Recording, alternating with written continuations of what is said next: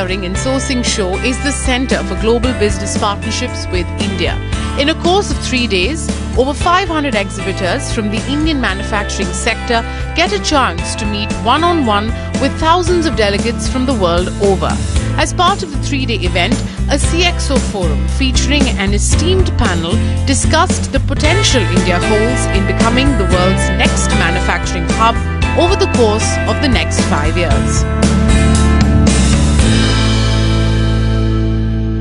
What will it take to make India a manufacturing hub? Our endeavor today is to draw up a 5-year roadmap. Ladies and gentlemen, meet our panel. I'll start from the right. Ashish Chauhan, Managing Director and CEO, Bombay Stock Exchange. Kaushal Sampat, President of the Engineering Business at Raymond Limited.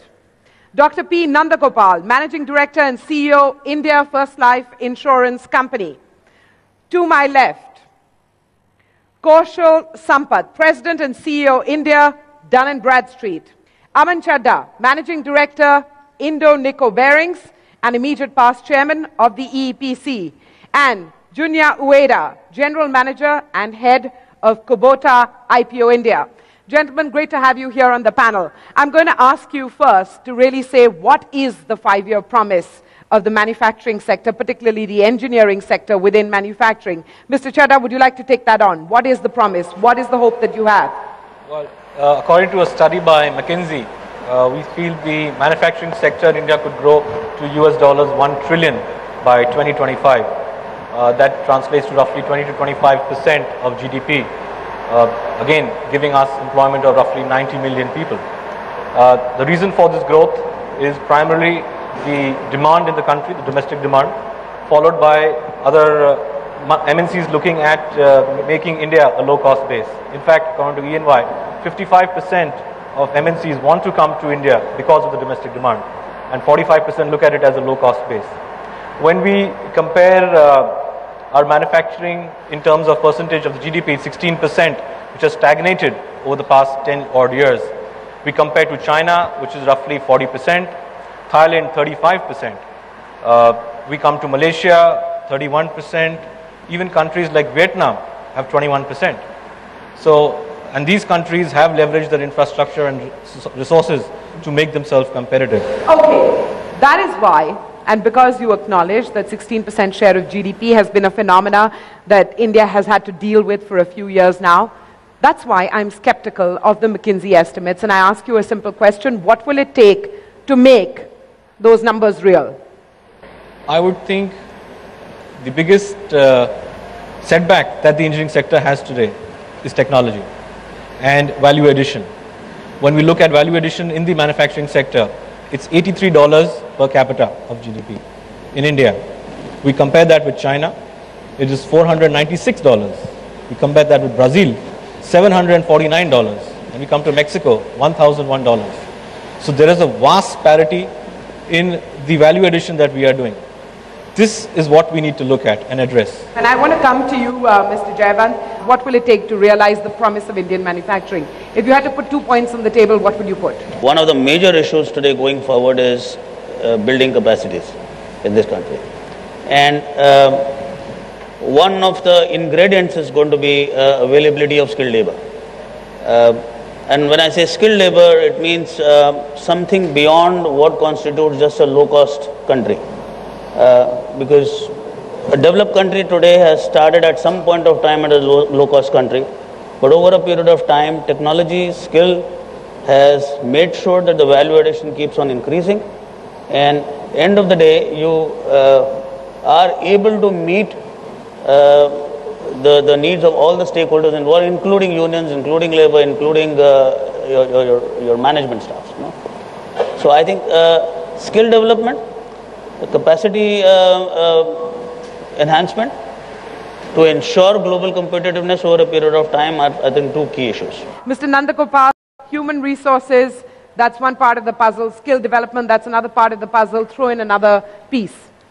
Well, as a key factors of production which are important for a proper manufacturing process, so when you look at human capital as the most important thing, which Kaushal covered about it, But I also look at the financial capital. The financial capital, I mean, it should be available at the right kind of cost, and if it is not available as much as you want at the right kind of price at the right time, more importantly, then that's a problem. Currently what's happening is maybe I think the traditional banking industry is only looking at manufacturing with a certain kind of given set of rules where you'll have to look at some sort of a fixed assets to mortgage to get the kind of bank loans, and they may not be available for startup organizations, and because of that, a lot of entrepreneurial talent may be getting slightly diverted to other lines of businesses. So it's important for us to have really a very good financial capital available, and both from traditional and alternate routes. So that's, I think, is another fundamental factor. I'd like to draw you in here, Ms. John. Reflect on the fact that a number of small and medium enterprises say one of their enduring grouses is ease of access to capital, timely capital, capital with rational collateral demands, capital with rational tenures for repayment. What is the way going forward? I have heard this raised again and again, particularly by small and medium enterprises that indeed form the backbone of the engineering sector and indeed Indian manufacturing. What's the way forward? I think listing on BSE's SME platform is the way forward.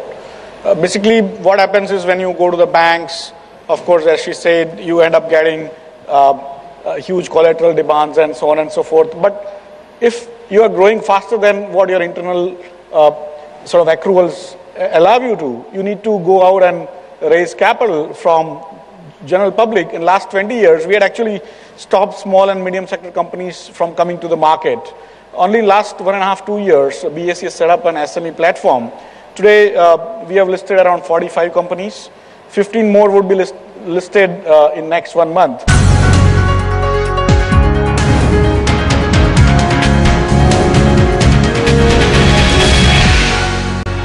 Mr. Sampat, to the fundamental question, what will it take to realize the promise of Indian manufacturing? Because indeed the promise is there.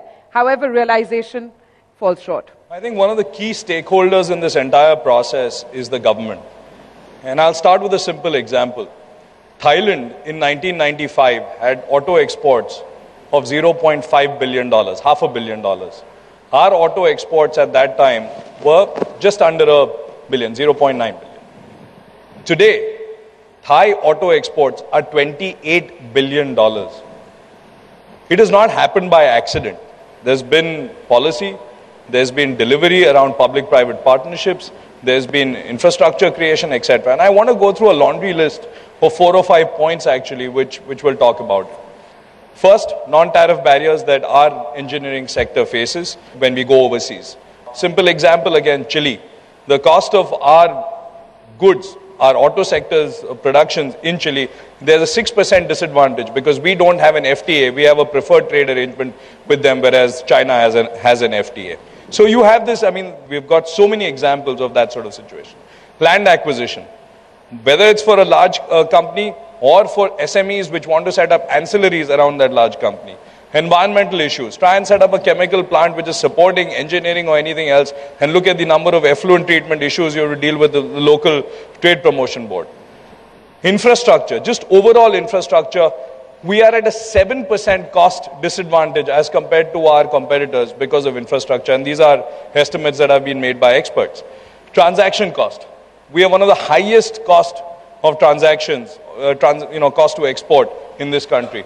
Today, I think various industry bodies have estimated that in terms of engineering goods, 10% of the value of the exports is just transaction cost, the cost of transaction. How do you actually survive in that kind of environment? And I think that the government has a big role to play in enabling it. It's not just through policy pronouncements, but it's through follow-up on the ground in order to really make it happen for the entrepreneurs in this room. Mr. Ueda, productivity improvements here in India. That's something that's within the grasp of everyone in the audience. They don't have to wait for the right-minded government to come along. They don't have to wait for, overwhelming changes. You do business with small and medium enterprises here in India as well. You procure from them. What's the approach that you've taken to, boost productivity with your local suppliers, local partners? Regarding our IP office, we procure many parts from India already, and our company would not expect low value-added products. We expect much more value-added products like components like this. We have already many suppliers in India, and initially they supply some small parts or some one part, single parts. After that, we suggest some improvement from single parts to components. To achieve some targets, we support some improvement for the production process. Because we have many Kaizen professionals. We send many Kaizen professionals to small and medium-sized company, and we support new production process for much more value-added some components products. Do you want to come in on this, Mr. Jayavant, Mr. Chadha, just to reflect on what is the industry doing on the productivity improvement side? When you look at the scenario of the manufacturing sector, how are they composed? We have 53 lakh manufacturing units. 99% of them are very small in nature, employing 10 people and below. How do you expect them to improve productivity, put in management skills, set skills? It's difficult. They simply can't afford it. So we have to probably think out of the box of how to improve management skills. Basic fundamentals, like if you look at preventive maintenance. Now we all know maintenance is there, preventive maintenance is there. And many a time we don't get into preventive maintenance because we feel the bush is okay, the bearings are okay, the oil is okay, let it go on, chalta hai. That should not be there. These basic housekeeping should be improved. If we probably do our maintenance on time, the machines would work. And what happens invariably in these small units, that when we require them most, they shut down. Cooperation, as we say. Think out, we know competition is fierce, products are coming into the country. How do we survive if we don't cooperate amongst ourselves? Mr. Sampat? I just wanted to add, there's another part where cooperation is really working, and there's some live examples. Faridabad, for example. The Faridabad Small Industries Association has been running a program for procurement of consumables. And they all pool their requirements. And then when they go out and procure those consumables, the cost efficiencies that they're generating are tremendous. So you may not get scale if you're an individual unit, but if you pool together, you're actually able to do it. And it's a live example. It's working, and everyone's getting the benefit. Was there a thought that you had on what the industry can do on productivity improvements? Well, I was just listening with some kind of attention to what Kaushal is saying, that while we at the industry will always have some kind of a browser as the government, and we always say that the government should do more for the country and more for the industry and all. But I think the charity begins at home, and I believe that some of the best run enterprises in this country, the business groups, whether you call it Tata, Birla, Reliance, they all have started when the government support was not there or minimal. So I believe that for any business to make big and to make it successful, first we need to understand it is a tough job, and we need to have the kind of entrepreneurial drive. And if you have the kind of problem-solving attitude, it can be through the cooperative effort of forums like this. And for example, if you look at the Amul success story, and that's not happened because of the government support or subsidies or infrastructure improvement and all that. It happened because there is an entrepreneurial drive, and that you encash that. Mr. Jayavant, I wanted to throw a slightly controversial question your way. I am an outsider to both manufacturing and services, and I look at what's happening in the IT industry. They had a skills shortage. And what did they do? They rolled up their sleeves, they went out there, and they built these large training programs, pretty colossal training programs. I've not seen anything on that scale with that kind of impact when it comes to the manufacturing sector. Is it even viable to suggest that kind of approach? Yeah, it's an interesting question, and I think it's a very good observation.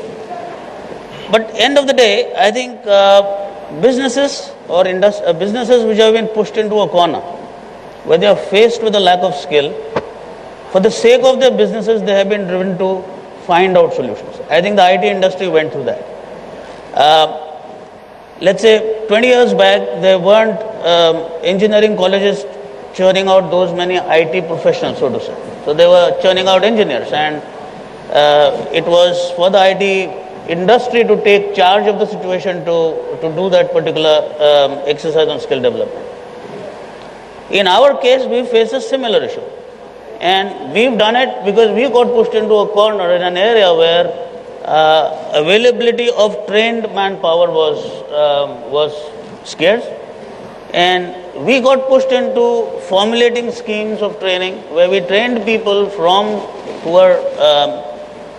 who we picked up from schools from a 10th standard or 11th standard thing and trained them into operators.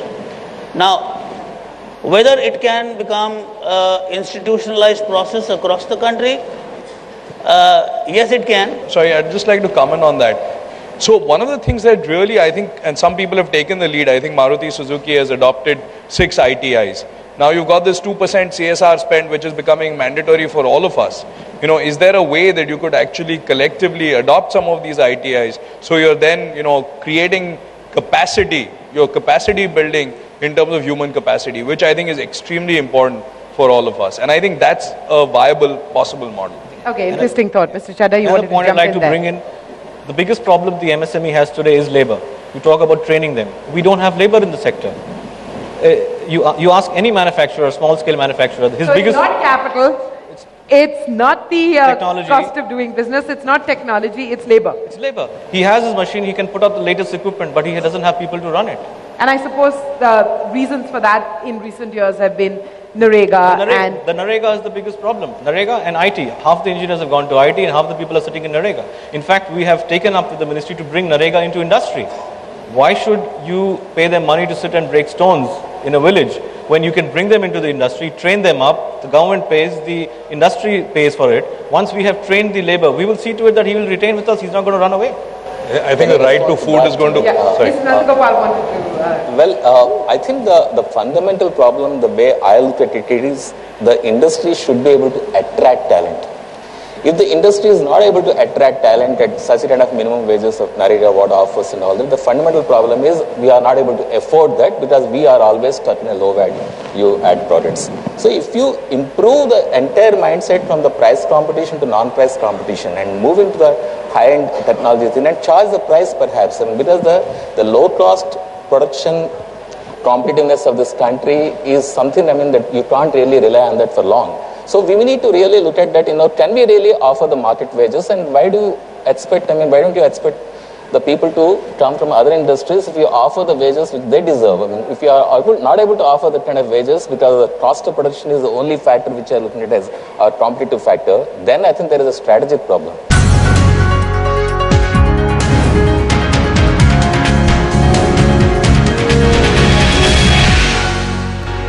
The clock is ticking, there's a time pressure, which is why I'm going to ask each panelist to really reflect, and I'm giving you the option.